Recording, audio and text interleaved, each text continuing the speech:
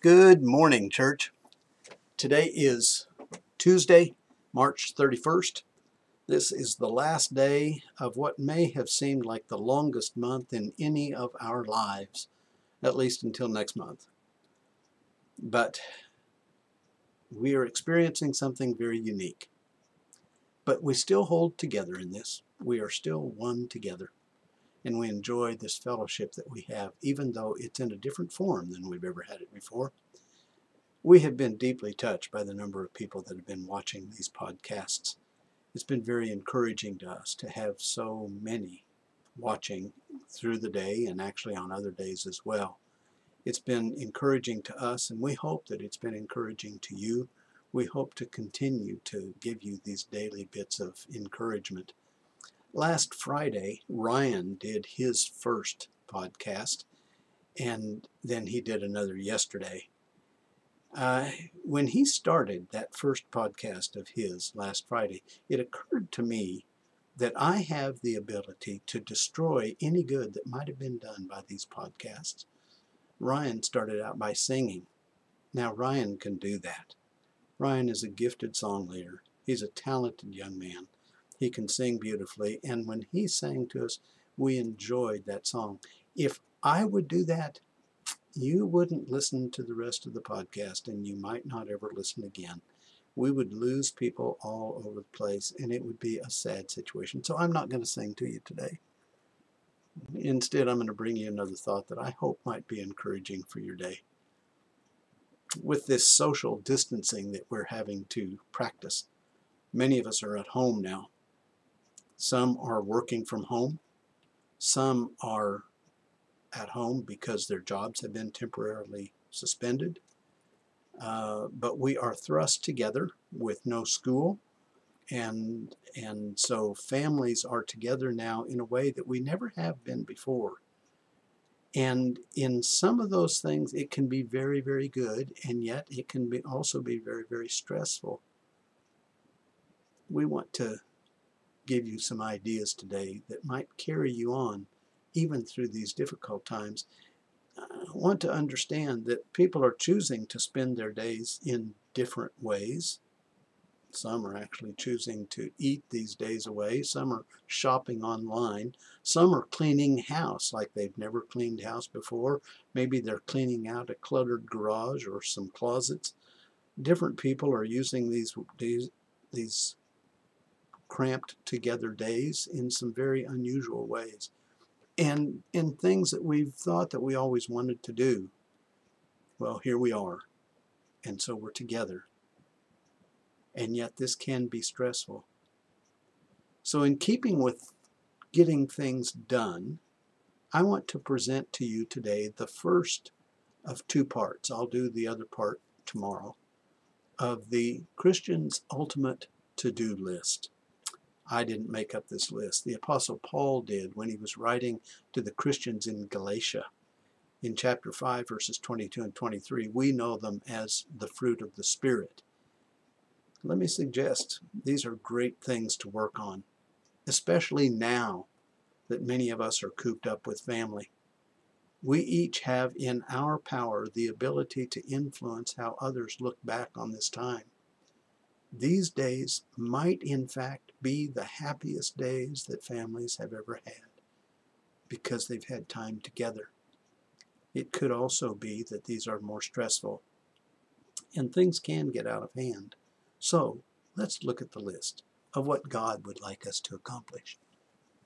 First of all, Christians are to love. This is an obvious task. We've talked about this much. It's to be the defining characteristic of the Christian life. And so we are to love. Now here we are thrust together and we're forced to practice love maybe on a new level. This is maybe the very best time to show the love for the people that are around you. It's maybe sometimes hard in a house when you're not able to get out.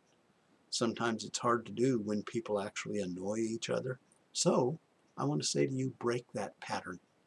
Parents, do some things with your kids. Kids, do some things with your parents. You might end up playing a video game together. You might dig out one of those old board games and play that.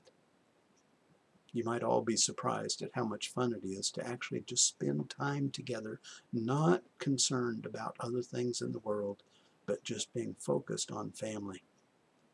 Parents, listen to your kids. Kids, listen to your parents.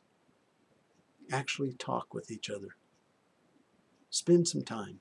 It doesn't really matter what you do, but I would say to you Christians, bend yourself at this time into something other than a grouchy parent or a cantankerous kid.